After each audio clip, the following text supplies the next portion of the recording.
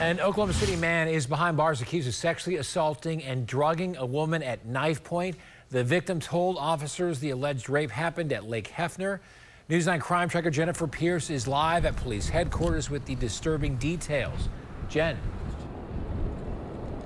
Carl, the victim, reported the alleged sexual assault last month. Police were able to identify the suspect through surveillance video, and they tracked him down with the victim's phone that he allegedly stole. The sexual assault accusations are graphically detailed in an arrest warrant.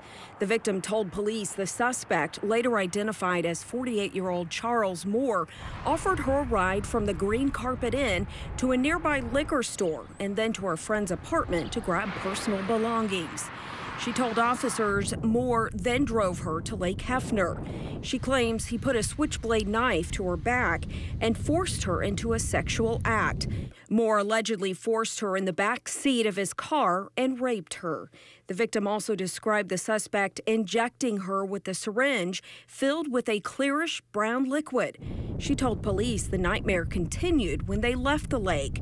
She was in the front seat when Moore allegedly raped her with the handle of a knife. He drove her around Oklahoma City for a period of time before eventually setting her free. The victim called police from a business in northwest OKC.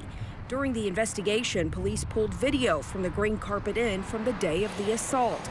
The victim described the gold-colored car Moore was driving and the clothes he was wearing that day.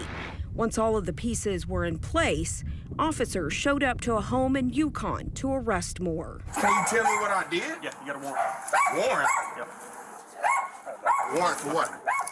Rape in the first degree. Hey, get the out of here, bro. And police say Moore has been accused of rape 3 other times, but the victims didn't cooperate with the investigation, so he was never charged. Reporting live at police headquarters, Jennifer Pierce, Oklahoma's own News 9.